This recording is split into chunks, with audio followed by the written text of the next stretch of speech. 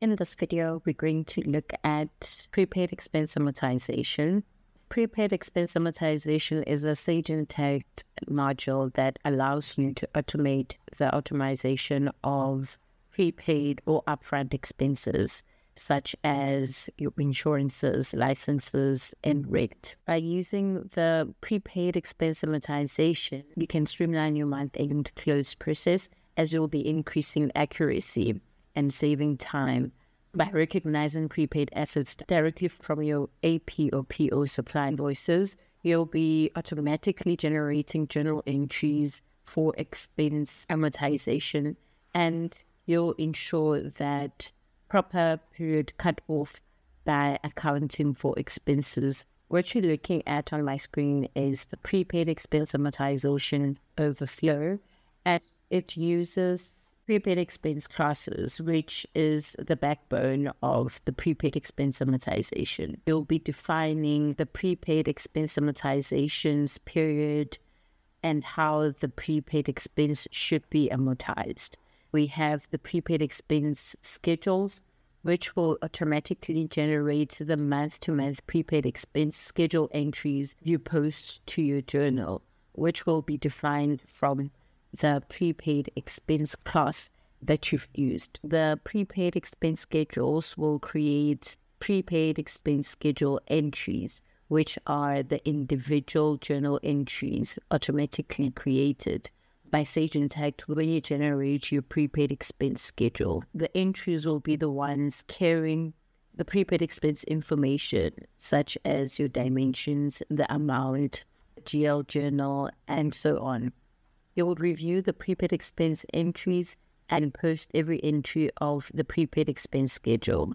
We're going to add an expense, which will tag an expense class and review the expense schedule entries. We go to applications, accounts payable. I click on the plus sign just next to AP supplier invoices. In the AP supplier invoices, this is a prepaid expense for the license like we have with Quality Consultant. The base currency is pounds. The account is prepaid other. The license is £20,000. For the services department, the location is United Kingdom. Click on show details and select the prepaid expense class. Make sure that you have the prepaid expense class added in the system before raising the expense. Prepaid expense class is quarterly software licenses. The expense amortization date backdated to the 1st of June, and the prepaid expense schedule name is quarterly license. The prepaid expense schedule will auto-populate post your transaction. If you have approvals in place, then it will go for approvals before creating the schedules. And we're going to go to the prepaid module, prepaid expense amortization, to review the prepaid expense schedule. Click on prepaid expense schedule, and we have the quarterly license schedule.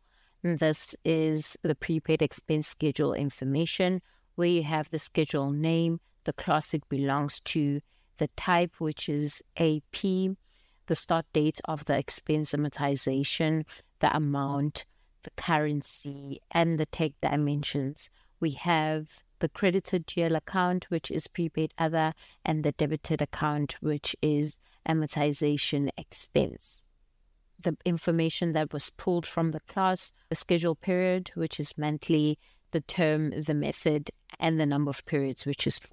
Under the prepaid expense schedule entries, we have 4 entries and the amount that will be amortized quarterly. Going to generate the amortization schedule. Yes. And refresh.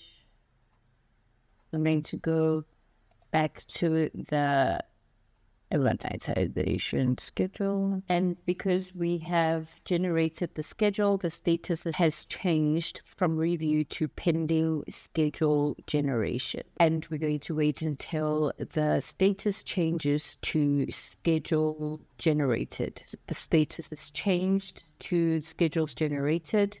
and we're going to approve and start. Click on approve and start. Yes. We're going to move to the prepaid expense schedule entries, and we've approved and started. We're going to wait for the entries to change from the review status to pending.